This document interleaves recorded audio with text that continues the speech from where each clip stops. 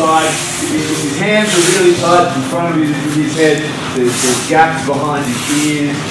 There's always some gaps somewhere, even with the best guard. Okay, and one of those gaps that's really hard for people to stop you from penetrating is that knee that goes right down the middle. Okay, he might be checking all his kicks and everything else, and then there's going to be this gap down the middle. So we're going to have a look at hitting this gap down the middle today. Okay, we're just going to set it up with a 1-2. Okay, I'm going to do it two different ways.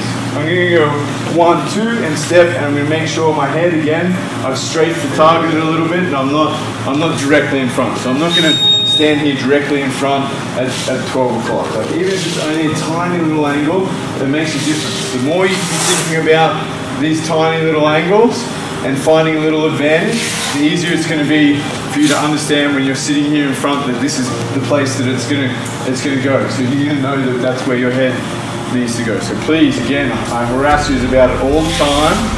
You think about this 12 o'clock all the time. So we go 1-2, bomb, bomb. Now I'm outside. I'm going to block the hands here, and I'm just going to throw that knee straight up the middle and drive it through. Okay? I'm going to circle my partner then I'm going to hit a 1-2. So this time on the 1-2, I'm going to go 1, and I'm going to step on the 2. I'm going to go 2. Okay? I'm going to hide that step. So I'm going to go 1, 2, and I'm going to step. 1, 2, and step. So it's here. Bomb, bomb, bomb. Okay? And it's just to hide behind that second knee. So the first time I'm going to go 1, 2, bomb. And that's taking it. Second time, I'm going to go 1, 2, bomb. Okay? And you're just going to drive it up the side there. Does that look easy enough? Okay, pretty simple. Okay, so next, I'm going to go 1, 2, 3. So we go 1, 2, 3. Okay, bomb. Again, drive up the middle. Then we're going to do the same thing again. 1, 2, 3. And you're going to step. Okay? On that 3. So I'm going 1, 2, hook, boom. On the second one, I'm going to go 1, 2, sit instead of a hook.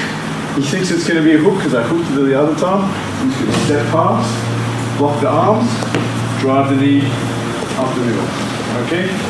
Makes it fairly simple, doesn't it? Okay? So the next one, I'm going to go 1, 2, rip, hook my way around, and go. And on the next one, I'm going to go 1, 2, I'm going to rip, uppercut, boom, and step, go through.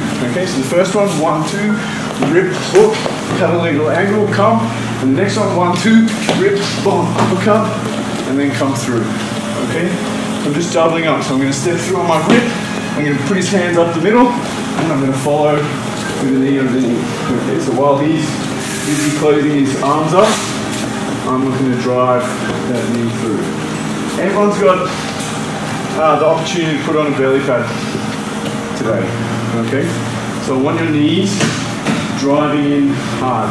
I want this standing here and touching. I want you here trying to drive, okay? If you drive relatively hard with your hips, hopefully I get 1 or 2 steps out of it. It shows me that I've got a little bit of penetration, okay? If you sit here and you go, and your partner isn't moving at all, you probably don't have any hips, okay? Driving in, okay? I got jammed with a bunch of knees on the weekend. I shouldn't have been kickboxing, but I did, and I'm really successful in this exact thing, all right? So please have some fun with it. We're going to do 3 rounds off the 1-2, off the 1-2-3, and off the 1-2 double left. Okay? Let's do it. Grab a partner, please.